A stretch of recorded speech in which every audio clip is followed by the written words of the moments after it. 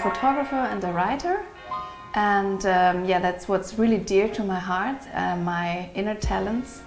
And yeah, I was also a marketeer, but yeah, what I really want to do is doing photographs.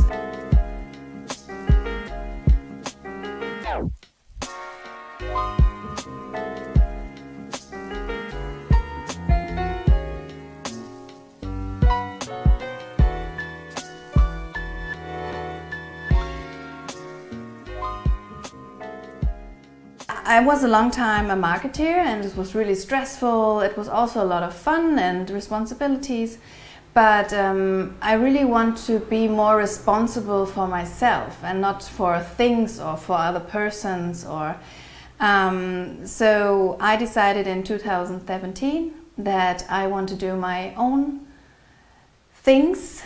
Yeah, I decided to go at first on a journey. So I traveled to Sweden, which was also a wish because I never had been to Sweden before. And yeah, in the end of 2017 I traveled back to Germany and opened my own business. It is called Freilicht. It's a really creative name, a German name. Freilicht means something like you can stand it, you can understand it by your own, something like selvfølgelig. But it's also frei means free, and Licht is lys, light. So I'm really in love with the light, especially when I do photographs. And yeah, I love to be free. So it's a huge name with a lot of meanings and a lot behind it. Yeah. So and in 2018 I decided again to go on a journey, on a travel, and I ended up in Denmark, and I found the man of my life, also a German guy. Funny thing that I found him here in Denmark, and yes, since I was a free person, I decided to stay here. So here I am, and now I want to establish my ideas and my projects, which I started in Germany. And one of my biggest projects is to have my pictures in hospitals, care centers, and doctors' waiting rooms, because I think you always have, yeah, bad emotions or feelings when you have to go to a doctor or to a hospital, even when you are not the person who have to stay there, or if you have just to spend blood. It's never a good feeling to be there, and the people over there, they are doing their really best to help you, so it's a good thing. So I really want to give some hope and motivation, a good feeling with my pictures, yeah, especially at these places. And then I have another project for companies. I created a study which I want to use for having better or at all results, what pictures do with the motivation and the inspiration and with the mood at work. Because I think if you have an environment which is created more like your home, then you will love the way to work or to go to work much more and to spend time there, because we are spending a lot of time at work.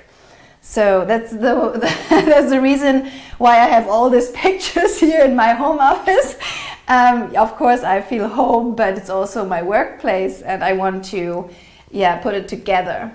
So, and I think if you have some nice pictures, inspiring, motivating pictures at work, then you will have much more happier employees.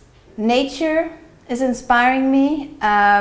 It gives me a feeling of being free, being enough who I am now, and that, so the nature it's for me and it's for you and it's for all of us, and we can share it, or we share it.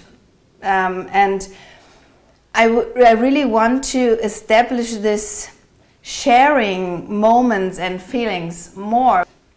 Yeah, I really love having the connection to the nature and to other people. That is what's inspiring for me. Yeah, connections in any kind of way. Yeah. Every time I travel to Denmark to go on vacation, I had the dream of, what about if I had the opportunity to stay? Just stay, because I feel so home here, and it's calm and it's a good energy for me, and I create new good energy. I think it's a good idea to believe in your dreams, because if you don't set pressure on these dreams and it's just an open dream, then I experienced that it will come true.